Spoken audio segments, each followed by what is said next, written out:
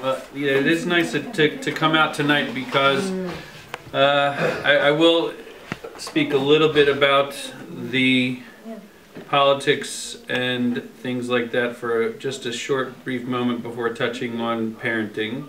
I want to share with you a very important book.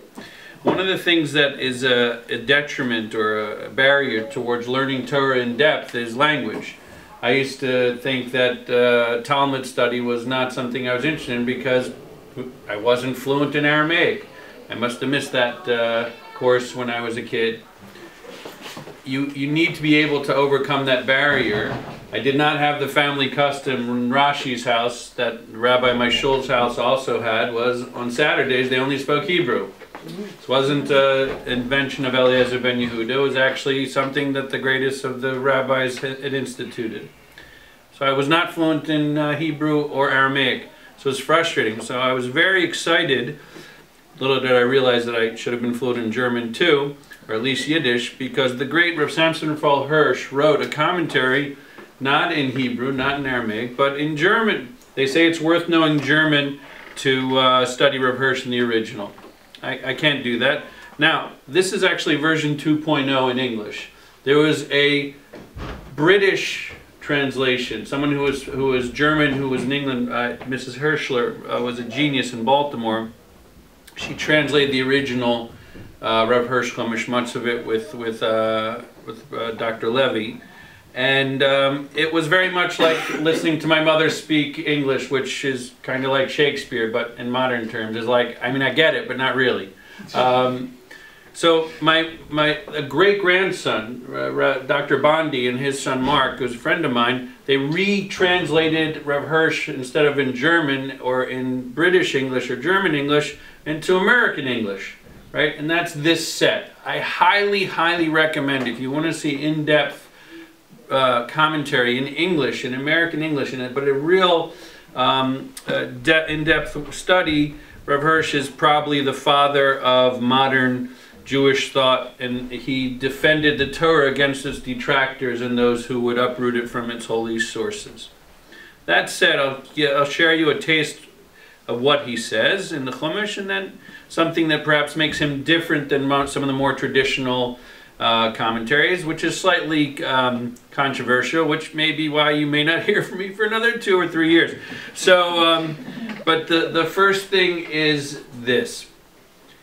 What is it, that you have to really cut through all the verbiage? There's been billions and billions of dollars spent on these elections. If we would just ban all I think all the politicians in the country should ban all political contributions and say, take that money and feed all the poor people in the country. Now that would be something I'm interested in.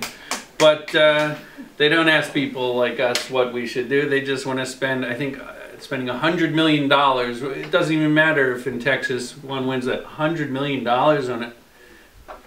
You could literally feed it's mind-boggling the amount of money. What is important when you're thinking about voting was the difference between this week's parsha between Yaakov and Esav. Yaakov was a pretty straight shooter, and his mother saw that. But his father kind of was taken in a little bit by his brother Esav. They were twins, they looked the same, which we'll get back to. That was one of the problems a little bit. But it says two things. It says, it seemingly repeats something unnecessarily. And we know one of the rules in the Torah is it never repeats things unnecessarily. So if it does, it's to tell you something. So in the 25th chapter of Bereshis in Toldos, in the 27th pasuk, it says, well, they grew up. Esav was a hunter, Yodea Tzayid, someone who knew how to hunt, and Yaakov was a more scholarly person in the tents. And then the next pasuk says something new, seemingly. Yitzchak loved Esav because he was Tzayid, but it says he was a hunter, Bepiv. So first of all, it just said he was a hunter. Why does it say this? And it says it differently, beside Bepiv. So Rav Hirsch translated, it doesn't say he was a hunter, he used to talk about hunting. He said he was a hunter also with his mouth. So this is a paraphrasing of Rashi in the Midrashim. He had the gift of being able to manipulate others verbally. He was a hunter with his mouth. He could not only hunt physically, but he could hunt verbally. He could speak in a way that was cunning and he used to pretend that he was the most righteous person to his father. He was known as a paradigm of honoring parents, right? I joked at my father's funeral, which is probably inappropriate, but I said, I wish I was a better son. I said, I have 3 other names. Perhaps I should have had a 4th name. They should have named me Esav also. Maybe I would have had a shot at being a better son. But I joke, it's only a subtle joke because the Gemara says, who was the greatest fulfiller of honoring one's parents? Esav, right? Certainly not a simple person. But this was part of his cunning nature. And he had fooled his father. And that's actually the way Rav Hirsch translates, how could it be that his wife would go, behind his back and get Yaakov to go and fool him, is to demonstrate him how, look how you're being taken in, look how you're being fooled. If Yaakov could pretend he's Esav and he's not what he seems, so Esav's not what he seems. And that was kind of the Rav Hirsch's approach to it. That wasn't the controversial thing that he said, but the point is, it's important to cut through the people who are smooth-tongued and talking to just convince us of the point, as opposed to the truth, which was Yaakov's approach to things, which was cut to the chase of what the core of the truth is. With the last couple minutes, I'll say the following. There's 2 different approaches among the traditional commentaries, not the more modern commentaries, about how much can you humanize our ancestors. I'm sorry to say, I don't even want to dignify a very negative approach to something about the ancestors that's online. People say the most horrific things. Certainly that we don't, even Rav Hirsch would say you don't denigrate our ancestors. But how human should you make them? Should you make them like angels? Should you make them, if the first one's like angels, we're like people, right? Or should you treat them more like human beings so that we can learn how we as human beings in our own basic, lives can deal with things? It's a debate. The great Rav Aaron Kotler said, do not humanize the ancestors. They were great. They were angelic. We don't even understand a bit of what they were about. You can talk about them as paradigms of righteousness, but that's it. Do not go into the humanization of things, because to compare them to us, as my teacher once said to me in his great wisdom, he says, wait a minute, are you arguing with me? I said, yes. He says, let's compare those 2 thoughts. You arguing with me is like, I don't know, Einstein arguing with a watermelon. So I didn't say that I whispered under my breath, well, who's, but the point is, it was like very much so. You can't compare us to the ancestors. It's just not even, we can't even compare ourselves to our great-grandparents, much less our ancestors. That's how Rav Aaron Kotler would view it. Rav Hirsch would say, nope. In fact, the Torah goes out of his way in Tehillim to talk about King David's shortcomings, and all through the Torah, it doesn't pretend that their ancestors were angels. They were actually humans who had flaws and struggled with overcoming their character flaws. And that's to teach us. That's what we should do too. So, in this situation, he said there was actually a flaw in the first parenting kind of issue that developed with children.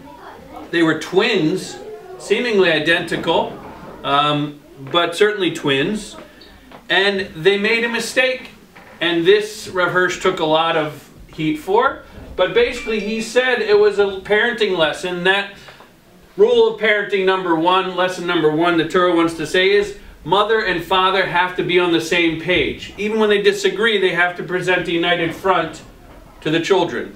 Number 2 is, don't judge your kids by their looks, because anybody in here a parent of more than one child? Yeah. So you did the same thing I did. Well, the first one's a redheaded boy. The second one's a redheaded boy. Let's do the exact same thing with them. How'd that work for me? Not well. So the point is, just because they look the same doesn't mean a thing. Even identical twins, it's chanoch l'naro pidarko. You have to know each child, their own unique character, their own unique innate attributes, and educate according to their unique personality, not just because they look the same. They're not the same. No 2 children are the same. One size fits? One, exactly. It's not one size fits all. Jewish education is one size fits one. Sometimes you can extrapolate beyond that, but it's first one size fits one, and then you can talk about what are general rules. So that was the real issue. Esav and Yaakov should not have been getting the same exact education. Esav was a kinesthetic learner, he was physical, he was a hunter. He was not the one who was the book studying and verbal and type of studious person who would gain from texts. And since they didn't realize that early enough, because they were not on the same page, this led to, instead of Yaakov and Esav partnering, it led to Yaakov and Esav having sibling rivalry. And therefore, it was a little bit of a criticism on some small level of how Yitzchak and Rivka raised their two children as twins, being exactly the same. And so the lessons are, parenting-wise, and Rav Hirsch says, this is why the Torah does point out flaws, is that we should know. Even if you think slightly different about your children, you should have a united front. And you should never, on the same flip side of that, never treat them exactly the same. Each child is unique, each child is different, each child needs their own. Equal doesn't mean same. Equal means what they need, according to what their personalities and their individual personalities and characteristics dictate. And with that, see a little bit of the taste of how Rav Hirsch approaches Chumash, and since then, you know, we've seen the outcomes of it, and hopefully we'll have learned those lessons, which is why we study Chumash to begin with, to study these great people. Good night.